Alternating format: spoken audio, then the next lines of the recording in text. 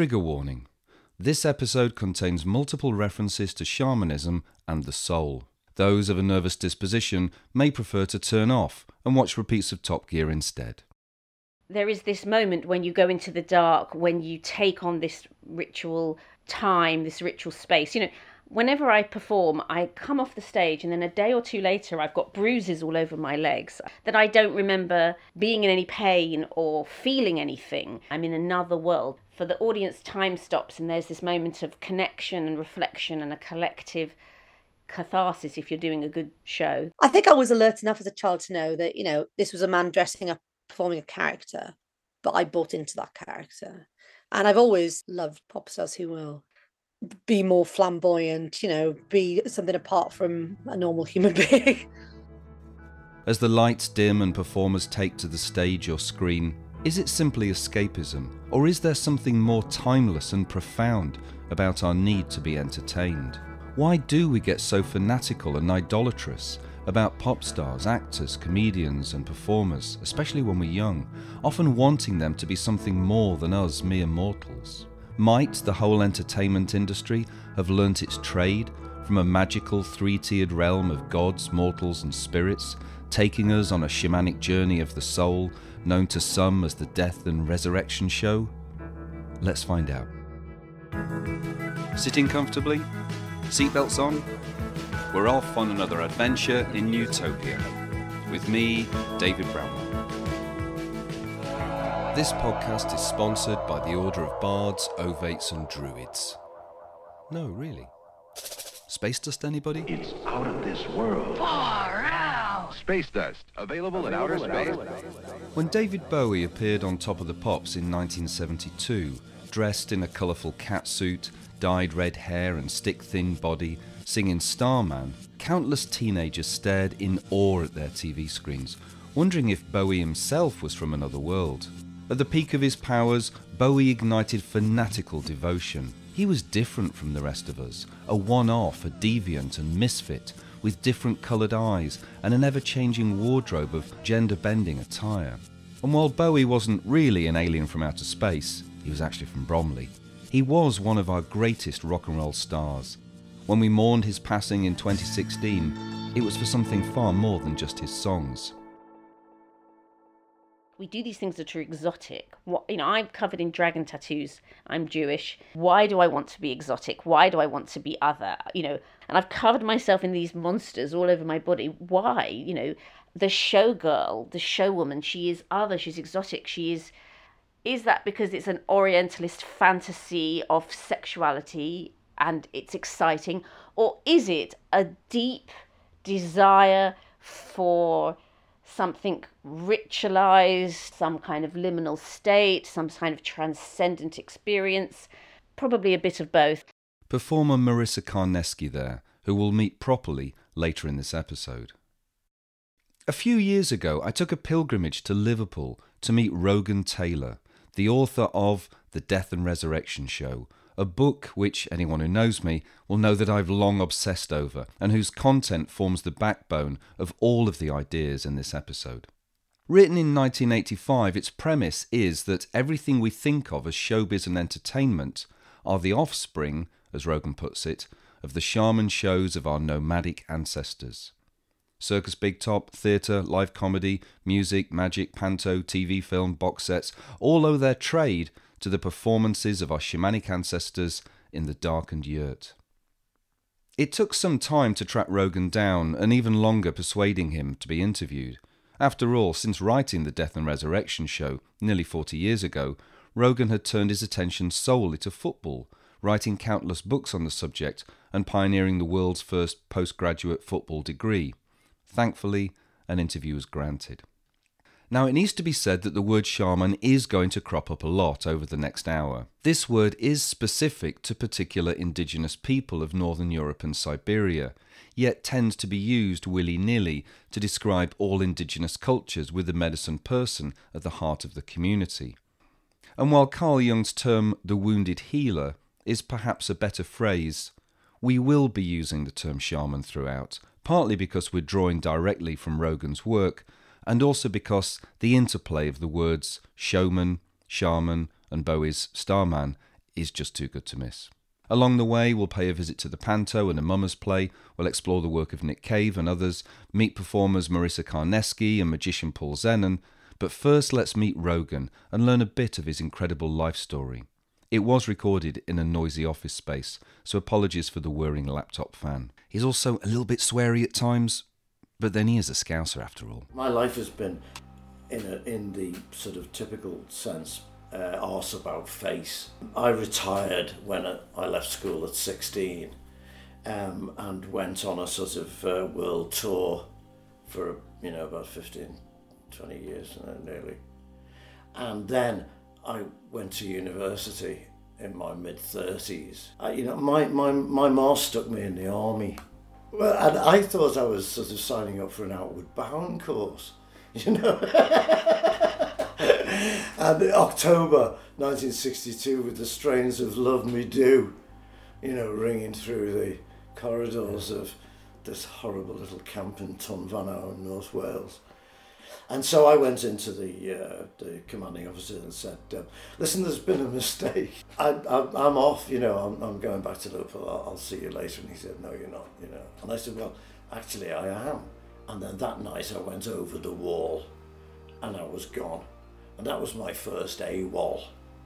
And kept on getting bust because I was a kid, I was 16. Coppers wouldn't walk past that, And I'd be, back. And so 16-year-old Rogan keeps escaping from the army, and after a year they washed their hands of him. I remember walking through those gates, with my bag on my back and thinking, I am free. He gets a ferry to Scandinavia, moves around Europe, hitchhikes to India, Afghanistan, Baghdad. He lives in the Himalayas for a few years, goes to Australia, Bengal, Assam, Bhutan, Indonesia, living a nomadic lifestyle and spending much of his time with people who have lived like this for thousands of years. These are formative experiences. Afghanistan was just a horseback terracing through her hat, looking like Jimi Hendrix's, with jewellery and black hair and beards, sexiest men I've ever seen in my life, This is it. Can I do this forever, God? This is better than anything I could have imagined. That was my shamanistic, nomadic experience. That was the kicker. In his mid-30s, Rogan returns home and finds a degree that allows him to specialise in studying, as he puts it, the religion of the travelling people. Because that's where religion comes from. And as we were all travelling for 1,000,000 years, before 8,000 years ago somebody decided to build a stone house and a fucking chair. That's all we did, right? Place to place. And how is knowledge carried in a non-literate society? It's in the songs and the poems, isn't it? It's in the heads of those men and women who are capable of carrying it. This leads to an MA in the front page of the Sunday Times magazine, with an article suggesting that the figure of Santa Claus is derived from psychedelic shamanistic cults that drank reindeer piss, infused with the psychotropic chemicals of the red and white fly agaric mushroom, hence the flying reindeer. When a book deal is offered, Rogan abandons the PhD he's working on and writes up his research as a book instead, The Death and Resurrection Show. How would he sum it up? Effectively, I say shamanism is showbiz. What's showbiz? Why is it the great tent that everybody goes to whenever they turn on the radio or get in the car or stick on the iPhone, right? Everybody takes part. Showbiz is the religion of the world. Why do they go into the tent of showbiz? They go in there to feel better. And that's the holy tent of showbiz. Entertainment. I mean, what does that word mean? Well, it's two words. It's inter in Latin, which means between. Inter and tain. It's that which holds us together. Religion. It's two words. Re and ligio. Ligio is rope, ligament. Religio is to bind fast or tie together. Religion. It's that which holds us together. The words fucking tell you everything you really need to know. The way you've described the shaman character throughout, I'd probably use the term showman. It's basically, it's an entertainer, but it's more than an entertainer. It's someone who's got some gravitas, some presence. While you're saying that, I think the word celebrity sprung to mind, because obviously the origins of that are star-like. Yeah. And before show business was a thing, then the celebrity would have been the shaman, I suppose, that character. So the fact that it comes from the stars is kind of quite apt, I think, isn't it? Magician Paul Zenon there, who we'll meet properly later. So, in the Death and Resurrection show, Rogan presents the idea of the shaman as someone who delivers a performance, a show, to the community in a darkened yurt, and this was integral to nomadic societies, and still important now. Likely candidates for the role of shaman in traditional communities might be those we'd now identify as misfits, neurodiverse, those suffering recurring illnesses, those displaying antisocial behaviour, or those just found skulking in their yurts playing Joy Division on repeat. Nowadays, they'd be more likely to form a band, turn to art, theatre, stand-up comedy, poetry, and in extreme cases be medicated or locked up. But in shamanic societies, they'd be singled out to undertake training from an established healer in the hope that they could first cure themselves. They must, in Rogan's words, retrieve their own soul from the underworld and demonstrate mastery over the forces which, uncontrolled, create sickness. In penetrating the underworld, they return equipped with the power to help the community, to heal sickness, individual and collective. Only in healing their own sickness would a trainee shaman be able to truly help others with theirs. When ready, they'd be required through drugs, fasting, dancing, etc. to break on through to the other side, to the spirit realm of the underworld, and undergo a great voyage. In the underworld, they'd experience many types of sickness and disease, appease or do battle with spirits until finally, inevitably, they are dismembered and die. But with the help of spirits, reborn anew, put back together again, remembered, healed. From here, the shaman travels to the upper realm of the gods and finally returns to our middle world bestowed with the necessary skills, gifts and powers to be a healer. But how to prove such a transformation to the community? Literally, getting their act together, putting on a show, to share their unique adventures in the underworld and upper world, to stage a death and resurrection show. It's a narrative very familiar to us. The misfit dreamer, outsider, who descends into an underworld and ascends to an upper world and undergoes adventures and transformation. It's there in Aladdin, Jonah and the Whale, The Resurrection of Christ, Jack and the Beanstalk, Star Wars, Ishtar and Inanna. It is in the adventures of the time-travelling, monster-battling, regenerating magician shaman known as Doctor Who. It is of course the story of Orpheus, though this myth reminds us that sometimes these adventures end in failure. In staging the retelling of their own death and resurrection adventures, the shaman wouldn't just deliver a monologue to the community, but also demonstrate a particular skill or craft to wow the audience. These might include any of the following: magic, illusion, comedy, feats of memory, music, dance, circus skills, theatre, ventriloquism, wordplay, humour.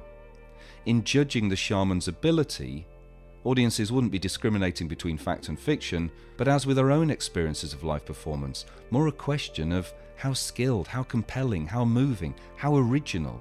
Did we lose ourselves? Was it a good show? Amongst their many roles in a society, the shaman could be thought of as the fine-tuner of the psyche of the community, the keeper of its soul, the unacknowledged role now of our heroes of stage and screen. Marissa Carnesky is a contemporary performer whose shows mix performance art, experimental theatre, traditional circus skills, magic and illusion. She perceives a direct connection between live performance and a shaman-like magic ritual. Her 2020 show, The Incredible Bleeding Woman, mixed all of these whilst exploring the concept of menstrual magic. I have this drive to put shows on, organising shows for charity when I was even a child. I was always putting on a show. So I've just carried on putting on a show my whole life. And I'm now 51 and I'm still putting on shows. I used to think it was just because I was a show-off. Maybe I was an exhibitionist. I wanted to be looked at. But it's more than that. It's a different connection. It's an elevated sense of consciousness. And it's a connection with the audience. And when it works and when it really happens and you have the audience and you've done material that speaks to people and gives them catharsis, and they are crying and they are laughing and then they're standing up. For me, doing that with spectacle and skills, clever monologues, I also want to add extraordinary circus skills and magic illusions, and I work with fairground devices. Good old traditional stage and audience. You know, I've tried the show many ways, but there is something really important about the stage and the audience. It's important for the audience and it's important for the artists. It's a ritual. There is this moment where you are in a theatre where you're watching this kind of performance, especially if you're looking at performers that can do extraordinary things, performers who can defy gravity or defy pain. It's this moment for the audience and for the performer when we can transcend the everyday. I used to go to synagogues when I was a child, and I used to be in this, you know, little suburban witchcraft coven. And it was quite hard to believe it in a way. It was quite hard to engage. It was quite hard to really transcend the everyday. For me, the closest I get, I have to say, when I lose a sense of self and I become kind of completely immersed in a ritual state, is when I'm performing and I'm in it in that moment and I've got the lights on me, and that's more of a kind of experience of transcending the everyday and getting into a ritual state than I've managed to achieve in a kind of religious setup. And, you know, I think our shows are a magic spell, you know, in a way. They and people who are practicing practitioners of Wicca and paganism that I know, they say, oh, your show is a ritual, it is a magic spell. Not everyone responds to the call like Marissa. British Prime Minister John Major actually ran away from the circus to become an accountant, then a Tory MP, and then Prime Minister, which probably tells you all you need to know about accountants and politicians. But I digress. So what happened to atomise the shaman's skills into the myriad forms of live entertainment, circus, music, comedy that we think of it now? When the three great agricultures develop, you know, Mesopotamia, India and China, almost simultaneously, you know, about 5,000 to 6,000 years ago, maybe a bit. And when you think about them, how can they expand? Because the thing about them is they overproduce food, right? And once you overproduce food, you can have a standing army, because everyone doesn't have to be out picking berries and chasing fucking wild deer all day, right? Because you've got more food than you need. So you can have priesthoods, you can have a religion. Those who are still travelling keep moving further and further north. If you decided that you don't want to do a deal and join the static culture. And in the end, of course, many of them have to. So that's the point where you're sitting down thinking, how the fuck can we do what we do in a culture where everybody lives in a stone house and doesn't move around? As new societies evolved and different power structures of monotheism, empire and priesthoods came into play, shamans found their status being eroded. The underworld, once a place of healing, transformation and magic, was denigrated into the idea of hell, a place of eternal torment. Shamanism effectively fell out of favour. The solution was either to conform or take the show on the road. A master of disguise, the shaman show underwent its own death and resurrection, manifesting in early forms from travelling Greek theatre to the medieval mummers plays to the travelling medicine shows that toured around Europe and America, led by an extrovert figure of the Doctor, employing theatre and persuasive language to peddle snake oil. Here were the tricks and skills of shamanism in yet another guise. The shaman show manifested into pantomime, music hall, great magic and illusion shows, cabaret, and of course circus, with its master of ceremonies and myriad acts, proffering many of the skills associated with the shaman show. Paul Zenon is a professional magician who found his calling from a very young age. I ask him where he thinks magic shows originated and about the associations that we have between travelling cultures and magic. I've kind of been a full-time entertainer for about 40 years now, I think. I've been doing it since I was a kid. So I've always kind of combined the two, the comedy and magic. I've never been sort of a want to play the outright wizard who has supernatural powers, you know, which is probably where magic started out at. Yeah, I think, you know, within my field, it's kind of using deception for good, basically. You know, you're using it to entertain people. I asked Paul how far we can trace this back. We've really no idea how far it goes back. We know it's at least a few hundred years. My kind of theory on it was that it was more likely to be someone doing a simple sleight of hand thing to make a pebble or a seashell appear or disappear, just as a demonstration of their powers as a shaman. A shaman would increase his hold on an audience by doing a physical demonstration, you know. So even though his power probably lay in something more cerebral, a physical demonstration would hold more sway with people, you know. And so he would quite likely use deception for that and not tell them that it was a magic trick. So the idea that you know, the entertainer as the outsider as well is a big theme. I mean, it's only really since, I'm guessing, middle of the 19th century that entertainers have had any sort of respectability whatsoever, you know. You were the strolling vagabonds, and some of us still are. But I think you're right about the idea that they somehow have magical powers of some sort, you know, whether it's reading your tea leaves or your palm and that kind of thing, or putting a curse on you. I think a lot of people still believe in that kind of thing.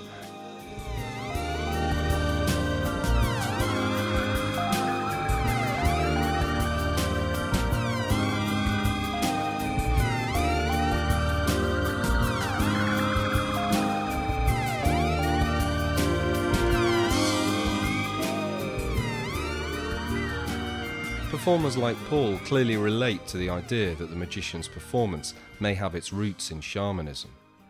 So what about circus? Can we find the narrative of the death and resurrection show there? Journeys in the underworld and upperworld? The death and resurrection show is all around, Rogan keeps reminding us. And he argues that we might think of the ringmaster or mistress as the shaman, the clowns representing the chaos and mischievous spirits of the underworld, the lion tamer, strongman, horseback riders, demonstrating a shamanic mastery over pain and power over the animal kingdom, and the aerialists as the flight to the upper world. Marissa too sees evidence of such shamanic ritual and narrative, both in circus and her own show, The Incredible Bleeding Woman, which explores themes of menstrual magic. In Orthodox Judaism, when I was a child, there wasn't a pulpit at the back of the temple, it was in the middle. So we were all at the top in the round. It's kind of a horseshoe, like the circus is a horseshoe. So I think there's something very temple-like about the circus and about being in the round. But when, you know, you think of a kind of a healing show or a medicine show in kind of old American carnival or traveling sideshows, it's a tented show. People come and they do something that is about healing or medicine. But in just kind of coming into contemporary circus, that's still that tradition of using the kind of the horseshoe shape, and then the focal points being really earthy with the clowns, and then there's the use of the air right above you where you've got your aerialists really defying gravity. So you're taken through these different stages. Obviously, especially if you're using things like magic and you've got smoke and appearances and disappearances, there's something so ceremonial. Traditional circus always has a certain amount of acts, and the acts are always in a certain order. The aerialists come at a certain point, the clowns come at a certain point. If there's an animal act, as there used to be in Britain, they would come at a certain point and there was a tradition and a rigour that was similar to a religious ceremony. You know, in the Bleeding Woman show, for instance, we do lots of magic and skills and lots of comedy, and then we drop on them. You know, there's an aspect of all of us telling a part of our real stories, and some of them are about loss and miscarriage. And it is a kind of a flight between the different worlds, because, you know, the comedy is really earthy and it's a real belly laugh, and it really connects us to the absurdity of the everyday. And, you know, the whole idea of the clown is the clown fails, the clown has shame, and that's why we love the clown, that's why we have catharsis. But then if you're depicting this kind of high priestess, burlesque queen, wearing very little or nothing or something very ornate, and you're very untouchable and other and like a dream, and then we go from one state to the other. So we've got our feet in the underworld, in the comedy, in the roots, exploring the shame. You know, we become our singing, all dancing, flying witches at the end. You know, there's this middle spot, this sweet spot where we're really talking directly to the audience about our experiences and getting them to really identify. So they laugh, then they have catharsis, then they're dazzled, you know. We might end with a joke or two. We might come back down. If there's one time of year when we really lean into the shaman show's cornucopia of performance, magic, spirits, soul retrieval, and death and resurrection, it's Christmas. And the story that really rebooted this festive season, in the UK at least, A Christmas Carol, is the journey of Scrooge's shaman-like descent into the underworld, in search of his lost soul, with the help of three spirits. If Christmas Carol is our favourite Christmas tale, everyone's favourite feel-good Christmas movie, It's a Wonderful Life, is a celluloid magical soul retrieval journey into the underworld. George Bailey, played to perfection by James Stewart, lives a life of thwarted dreams and financial problems to the point where he considers taking his own life, until a spirit guide, an angel called Clarence, descends from the heavens and acts as George Bailey's guide down into a dystopian version of his hometown Bedford Falls, and one in which he has never been born. What else are you? What are you? You a hypnotist? No, of course not. Well, then why am I seeing all these strange things? Don't you understand, George? You've been given a great gift, George. A chance to see what the world would be like without you. Thanks to his jaunt through the underworld, George sees how much better the lives of those around him have been because of him, and he's born again, resurrected, remembered. And he returns to his own world healed, a wiser, kinder, joyful soul. And in following George's own death and resurrection every Christmas, we too feel better at the end. And perhaps more sanguine towards those more difficult relatives that we find ourselves stuck with in the festive season. Films like It's a Wonderful Life are nourishment for the soul. Since medieval times, mummers' plays have been performed over the Christmas period. Researching this episode in winter, I took a trip to Oxford on Boxing Day to see my first mummers' play being performed across various pubs in the city. Can you identify the shaman in the story we're about to hear? And a tale of death and rebirth?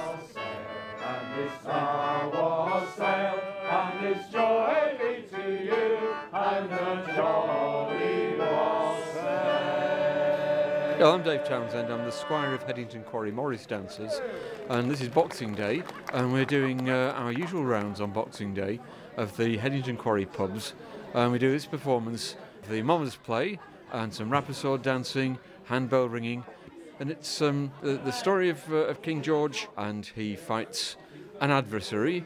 In our case, it's the Turkish knight. He gets killed. A doctor comes in and cures him and brings him back to life. In comes I, King George, a man of courage bold. He is. I won 10,000 crowns of gold. He did. I fought the fiery dragon and led it to its slaughter. By that means I fairly claim the king of Egypt's daughter. Rightly so. Here comes I! It's nice.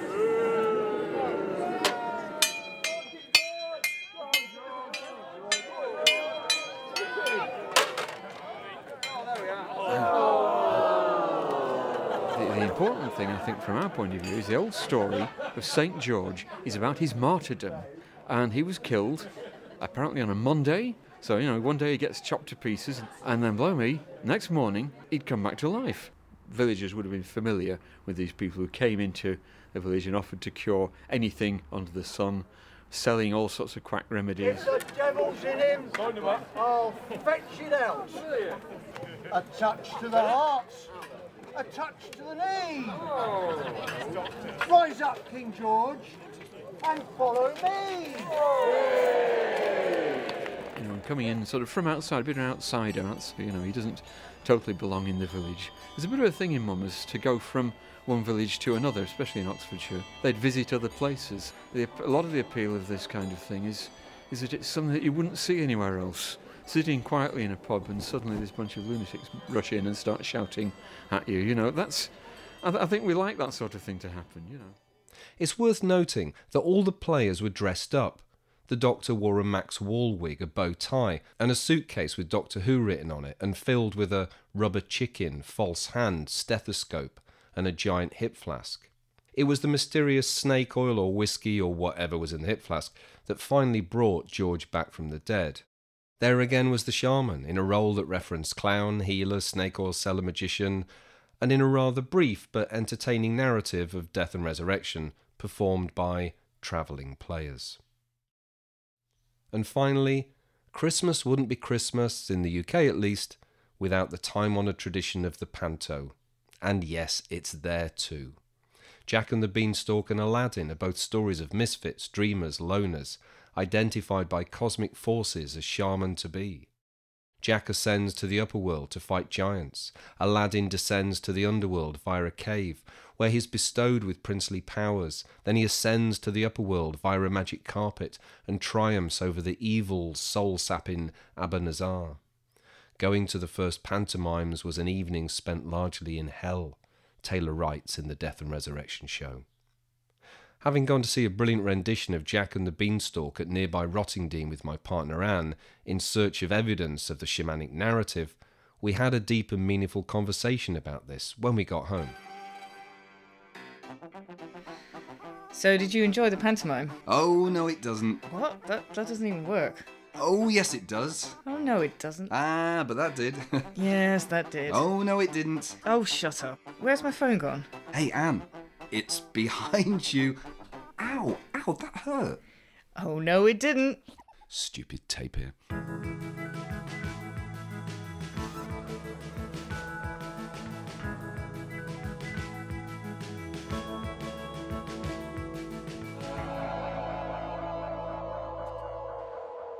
In the first half of this episode, we've looked for evidence of the Death and Resurrection show in myriad forms of performance, including magic shows, mummers' plays, circus, pantomime and theatre. But what of those performers who embody the shaman themselves? Taylor tells us that the wounded healer archetype can be found across time in characters both fictional and real. Over the last few hundred years, the shaman has manifested in Shakespeare's Prospero, in Harlequin, Joey Grimaldi, Charlie Chaplin and Houdini. Here's Paul Zenon again. Houdini really was kind of the first superhero. He was, bearing in mind that kind of superhero comics started around the same time he did. He became the sort of living embodiment of the Superman, Definitely, representative of that sort of shaman type character in general, he really did feel like he was superhuman.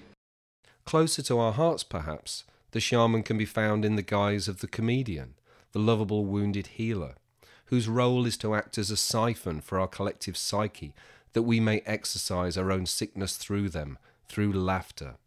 It is, after all, the best medicine.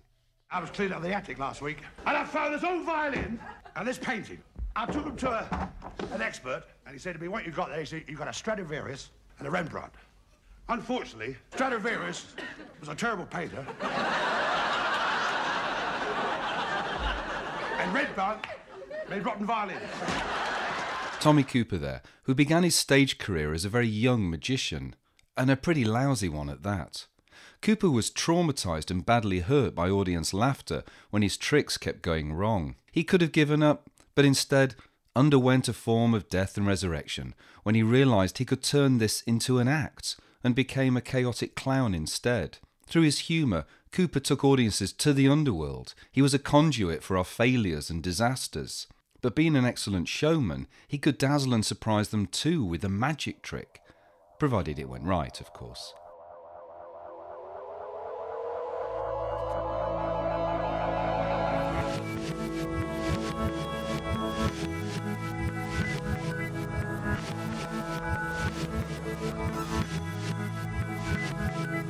We first met head druid of Anglesey Kris Hughes in Series 1 discussing ritual. In early childhood, Kris suffered trauma through the dead bodies that he was exposed to in his daily life as an autopsy technologist, creating conditions for a necessary transformation in Kris. One that, as we'll learn, taps into the idea about the healing nature of performance for both audience and performer. Before Kris, here's Marissa with a similar story of her own. Before I was a real doctor, PhD doctor, I created the character Dr. Carnesky. And she was a kind of funny anthropologist in a kind of 60s giallo horror style with a funny dress that comes apart. And this lady that I created, which was a version of myself, which was the character Dr. Carnesky, which was a kind of horror movie Dr. Carnesky lecturer, was in this show. And it was during this period of my life that I had, you know, pregnancy loss and miscarriage, and I got divorced, and it was all awful. But I had this lady that I'd created, this kind of high priestess lecturer lady, that kind of carried me through, which was just me being another version of myself on stage. But she had been this identity I created, this persona, this ritual state of myself, was maybe the auntie I needed to get me through this terrible time. And so she delivered me out of that time, but then I knew that she was going to bed. So that's, you know, if I face difficulties in my life or a conflict or a question I can't answer, I make a show and it gets me through.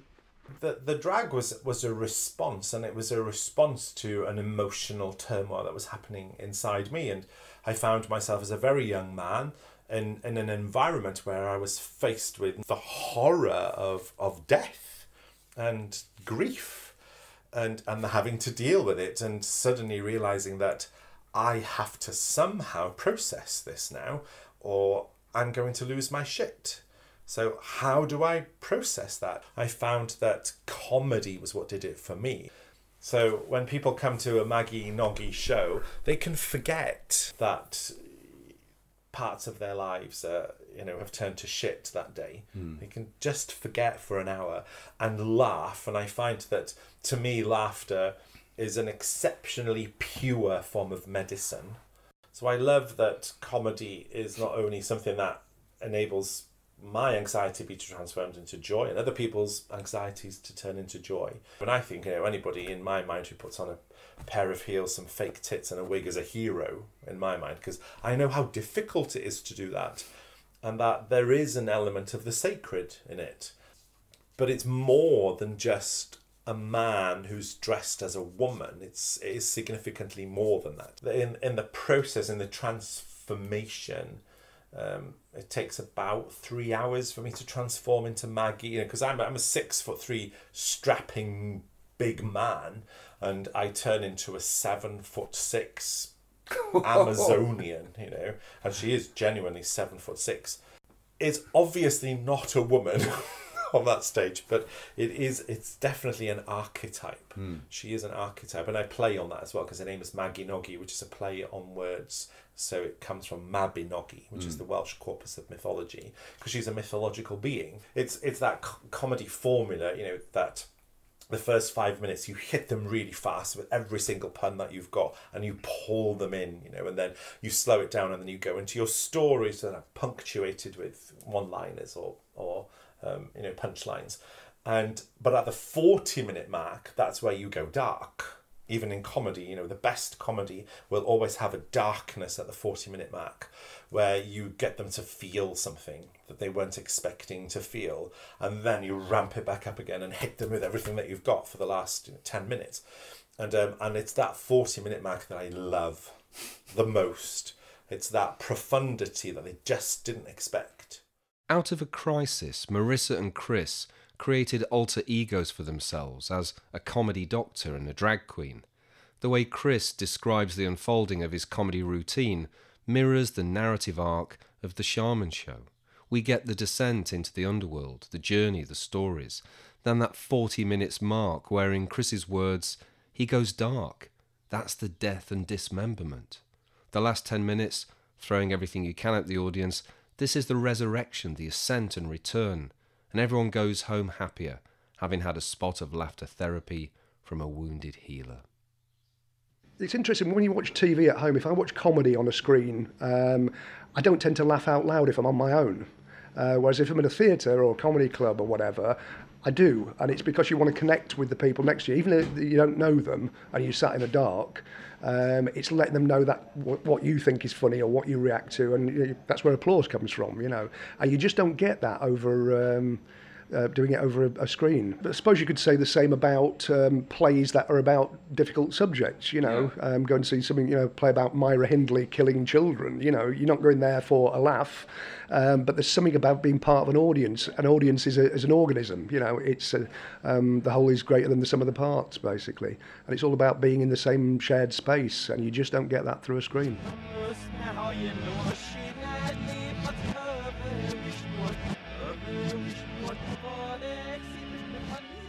When we were kids or teenagers, how many of us had someone that we idolised? Some kind of performer, rock star, comedian or actor? Someone superhuman, or that we projected onto as being superhuman? For Jude Rogers, music journalist and author of The Sound of Being Human, one of the magical figures in her childhood was pop star Adam Ant.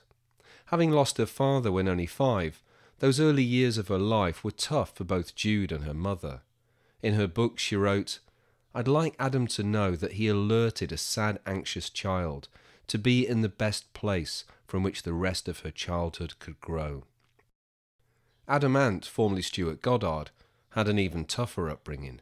His father in prison, Stuart grew up on a council estate with his mum and began to suffer mental health problems, which in his late teens led to a nervous breakdown. It was after the breakdown that, in his own words, he decided to kill off his former self and re-emerge as Adam Ant. Again, it's hard not to read a death and rebirth narrative in Goddard's transformation into his own heroic alter ego, and how that had such an impact on people like Jude. But I remember seeing the video to Prince Charming, but there was something about just him as the Prince Charming figure. You know, he looked like the kind of figures that were, you know, I'd see in front of children's storybooks, just, you know, painted or, you know, whatever. And ridicule is nothing to be scared of, sticking in my head. I didn't really know what that meant kind of fully, but, you know, I knew he was rebellious, and there was something about him that I really clung to. And I remember really enjoying dressing up there when I was a little kid. And I think I became aware of his difficult early life when there was the incident in Camden when he was waving a gun around at a bar, and, you know, and it was reported widely in the tabloids. You know, he had a very tough upbringing. You know, he'd had this real breakdown when he just went to art college. This is when he decided to kill Stuart Goddard and become Adam Ant. And this is kind of 76-ish, 77-ish. You know, finding all that out as an adult, it did strengthen my attachment to this connection with him as a child. He just fueled my imagination in these amazing ways. I think all pop music does that in various ways to you when you're a kid. I think I was alert enough as a child to know that, you know, this was a man dressing up, performing a character, but I bought into that character. And I've always loved pop stars who will be more flamboyant, you know, be something apart from a normal human being. Oh, I'm David Bowie. I live down the road.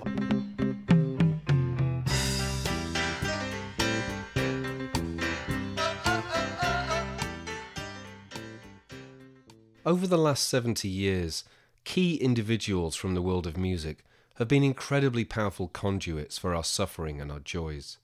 It was Bowie who uniquely mixed theatre, mime and costume in his shows, fueled himself with drugs, dabbled with black magic and cross-dressing, and looked like he came from outer space.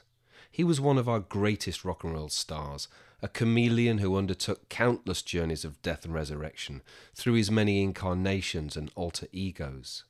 Bowie was the alien who united the alienated, all the young dudes, the teenage loners and lost souls, with his rallying cry of, "Gimme your hand, you're not alone." In mourning his death in 2016, with the intensity that so many did, it wasn't just a talented musician we lost, but, in Rogan's words, a great upper world shaman. And isn't that great? You know, I mean, Bowie and Hendrix are beautiful examples of upper world and underworld shamans, aren't they? You know, one's all slippy and fiery and sexy, and the other's androgynous. Yeah. And about flight and air. All the songs, it's all, you know, ground control to Major Tom, isn't it? It's all, you know, dialogue between the upper world and the middle world. In the Death and Resurrection show, Rogan also reports that during their second tour of the US, the Beatles began to find audience members loitering backstage with sick relatives and friends in the hope of being touched by members of the band and therefore healed. It's all crazy. We're just four lads from Liverpool who write songs, Lennon reportedly grumbled in a strangely poor Scouse accent. Being a Scouser, of course, Taylor was a Beatles fan, and of the four, he identified Lennon as the one marked out as the wounded healer. Lennon's upbringing was, after all, full of instability and loss. He was a troubled soul. In 1964, he penned both I'm a Loser and Help, frank expressions of a vulnerability that none of his bandmates or peers came close to. Of the four, it was Lennon who expressed his own mystical experiences on LSD so profoundly through such phenomenal songs as Tomorrow Never Knows and Strawberry Fields.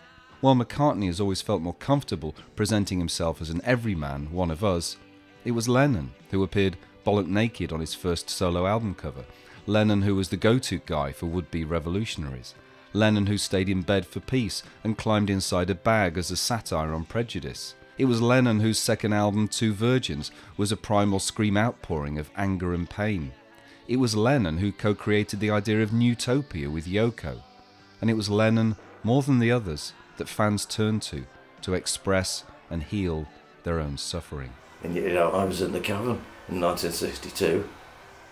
Phew, you know, what a privilege, hey? And, you know, you get, if you're lucky, those moments when you see greatness, you know. Like Lennon, he can take you down to Strawberry Fields where nothing is fucking real and you haven't got the foggiest about what's going on. But he can also take you across the universe where there's limitless, undying love that shines around you.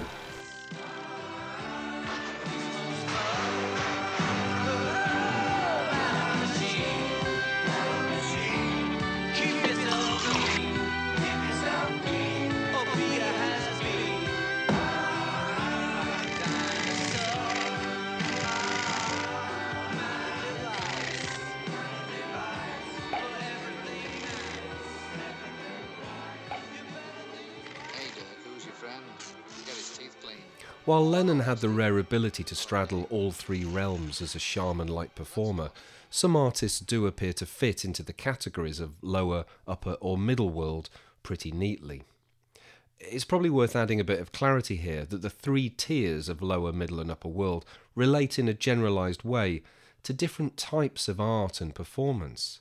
The kind of person who really loves metal and horror films is drawn to the realms of the underworld. Fans of the films of Wes Anderson prefer having their heads in the clouds. I thought it might be fun to briefly explore our relationship with these three realms in relation to our musical heroes. And to accommodate listeners of all ages and different cultures, I've tried to choose examples that I hope will be known to most of us, in the West at least. For a middle world shaman, look no further than Adele. She doesn't wear dresses made of meat or swans, or feel the need to make a concept album about magical ballet shoes. Adele is loved by her audience because she's relatable. She's one of us. 10 reasons why we adore Adele, writes commuter.org, include her humility, her body positivity, and her cheeky sense of humour. The same could not be said of the likes of Björk, Lady Gaga, or Kate Bush. It's hard to imagine them shopping for cat food or having a meeting with their accountants. Like Marissa's untouchable high priestesses of burlesque and circus, these women are upper-world shaman, inhabiting the realm of the gods. Think of Björk's otherworldly voice, her music and her image, Lady Gaga's outlandish attire, Kate Bush's highly conceptual albums. These women are not like us mere mortals, but like Bowie, they floated down from the stars. As did jazz maestro Sun Ra, who dressed like an Egyptian god and even liked to tell journalists that he was an angel from Saturn.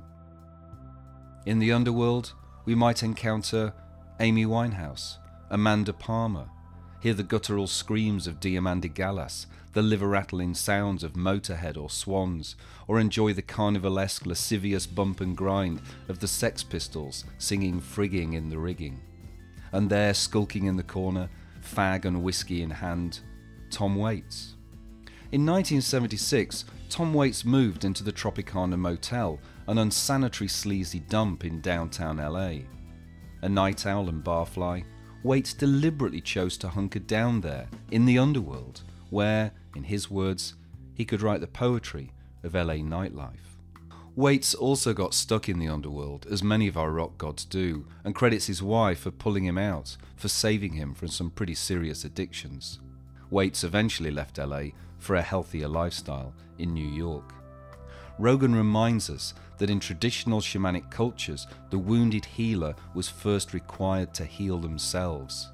Nowadays, we lean into anyone who'll take us on a journey to the upper or lower realms, even if, like Kurt Cobain, Elvis, Amy Winehouse, they are, sadly, ill-prepared for such an arduous journey themselves, unable to return healed to the middle realm. With that in mind, a powerful example of a wounded healer today can be found in the musician Nick Cave. Cave burst onto the music scene in the mid-80s with his band The Birthday Party. A scrawny, sulky, self-obsessed goth with a junk habit, Cave snarled, growled and screamed over underworld music that rattled and shook. He really wasn't someone you'd trust to water your plants and feed your dog while you were away for the weekend. By middle age, Cave had remarried, kicked his heroin addiction, and his focus had started to shift. Albums like Push the Sky Away revealed the growing vulnerability of a man in his 50s, wrestling with his libido, his vanity, and his loss of youth, and a man who must, as he puts it with his trademark dark humour in his lyrics, do husband alertness course. Then, in 2015, he lost his 15-year-old son in a tragic accident. Cave, who had been trawling the underworld for much of his life for inspiration, was pulled back there through serious grief and dislocation, and returned to the middle world, this time with a strong desire to connect with the suffering of others. Albums and films that followed explored themes of grief and loss. His live shows, already revered by fans, came even closer to what many described as a cathartic or even religious experience. Then in 2018, Cave began communicating with fans via a weekly mail-out, the Red Hand File. Along with questions about his creativity, plans and tours, fans also openly wrote of their own grief, anxieties, traumas and despair. Cave's responses were often thoughtful and profound. When one fan asks why music is important to him, Cave replies, "Music helps release us from our suffering and points us towards the good. These songs have urgent work to do. I send them out into the world to travel where they're needed, to the joyful and the disheartened, the sick and the well, the grievers and those yet to grieve, the lost and the found, the good and the bad, and the somewhere in between." In another missive, when asked how he perceives himself, Cave even spells it out, writing, "I'm in the job of saving souls." Cave has come to recognise his own shamanic, wounded healer role as performer and artist. Though like the magician giving away his tricks, I can't help sometimes wish that he wouldn't.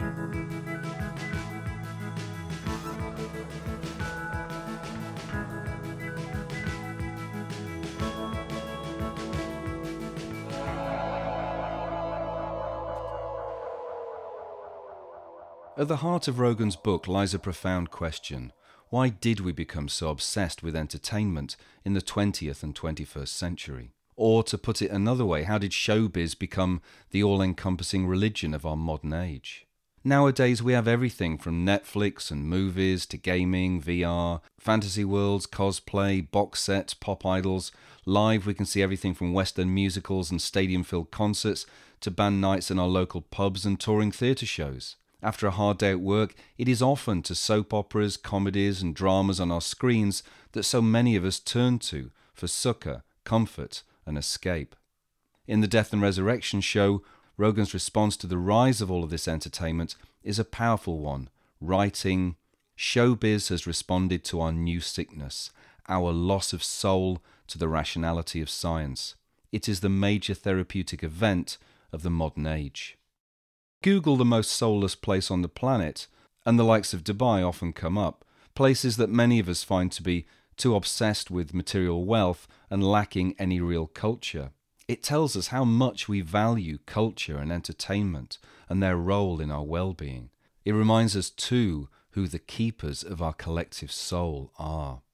For Taylor, there is one key myth that predicts our loss of soul and mental health crisis in the West. The core European myth is Faust. That's why modern science and technology develops here first.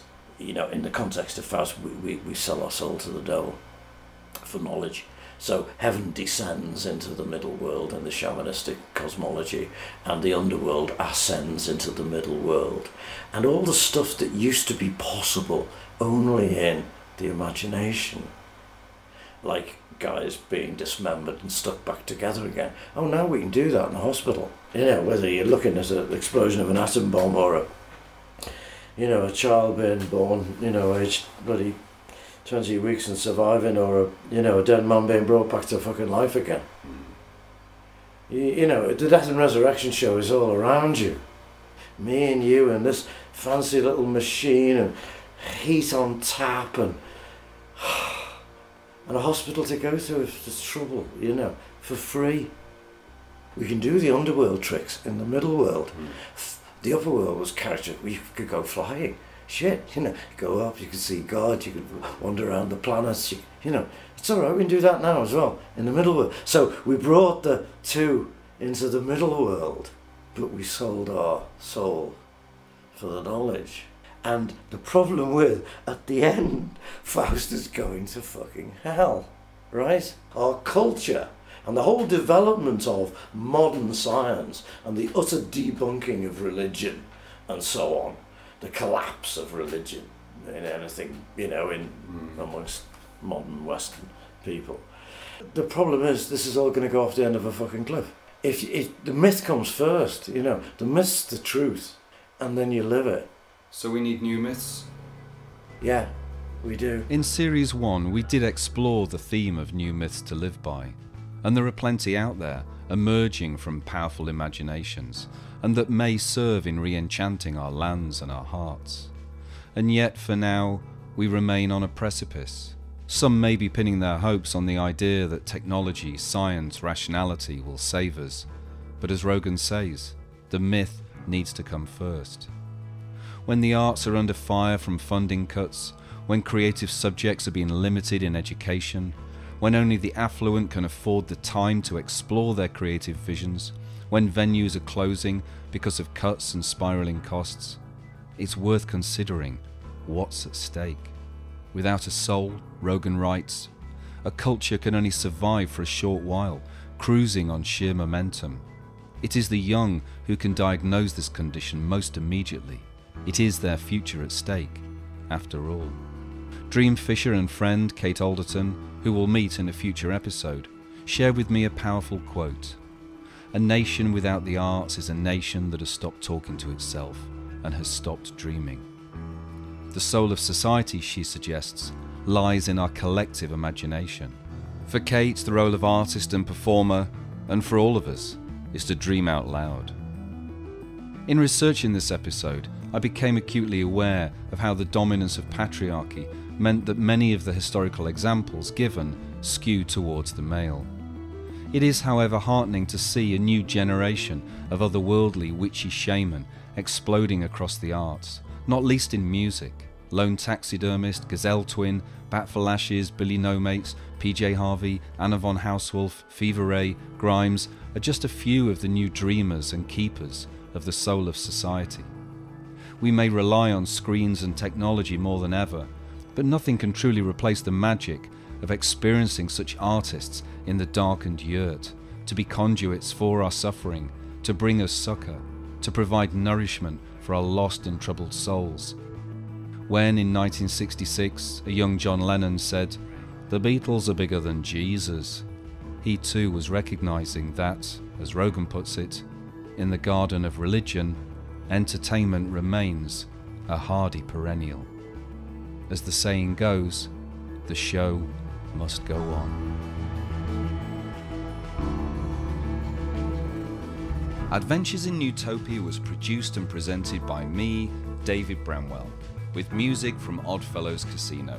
For more info, go to drbramwell.com or contact me on Twitter @drbramwell.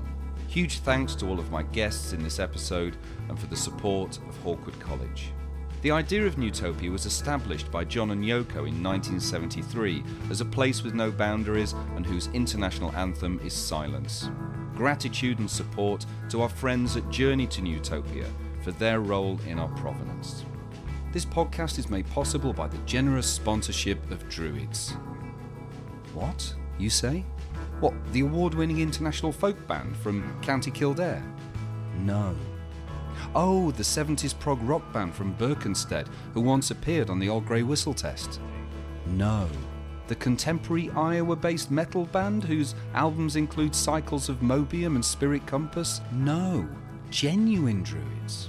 These are people from all walks of life who have a shared love and respect for the natural world and celebrate 8 special festival times during the year. People who work to develop their creativity, to foster community and compassion, and to study spiritual teachings that draw their inspirations from the natural world. People who are interested in meditation, mysticism and magic as means to improve their lives and the lives of others. People who are often engaged in projects to preserve, protect and restore the natural world and celebrate the creative arts. Do you get to wear cool robes and carry a staff? You can if you want, it isn't compulsory. Interested? Find out more at druidry.org.